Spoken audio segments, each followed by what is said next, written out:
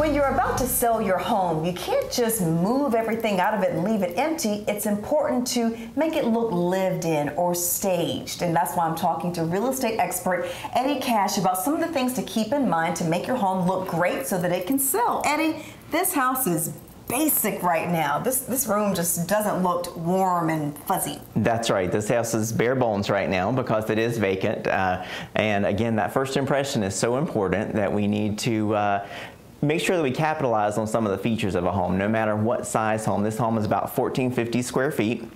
But we need to make sure when we're selling a home that we are selling square footage. So we want to make sure that we show every inch of it in its best light. When I walked in, I thought, well, wouldn't know what to do with this room. Where would I put my sofa? Where would I put my chair, right? Right, that's a very common problem, which is easily taken care of by some staging, some vignettes to set a scene when someone has an extra large kitchen or eating area that's adjacent to a sitting room. People are confused where to put tables, chairs, etc. So often it will help if we just give them a little bit of idea of what goes there. And also by doing that, you make the room look larger in some instances. I know that's counterintuitive to put things in, but it does seem very backwards sometimes. Yeah. A lot of times we go into a house, if it's lived in, we'll take things out.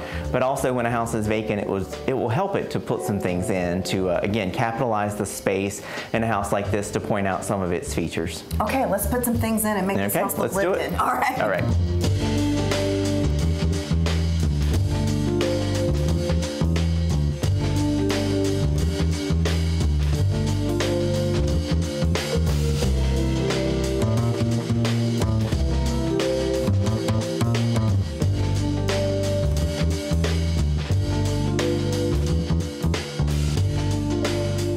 Wow, what a difference a few pieces of furniture make, Eddie. I can't believe it's the same room. Absolutely.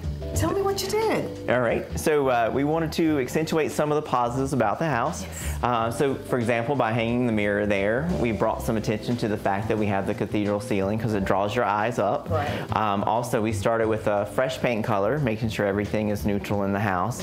Mm-hmm. We've made sure that we place the furniture so that when you come in the front door, you're not obstructed by a couch. That's why we have tucked the couch away over here, so it's not something you run into when you come in the front door. Right. Everything just looks so warm. I mean, it's inviting. You want to come in and see what's in the rest of the house. Right, absolutely. Again, first room that you walk in is this living room, so that we don't have the advantage of having a foyer to set a scene.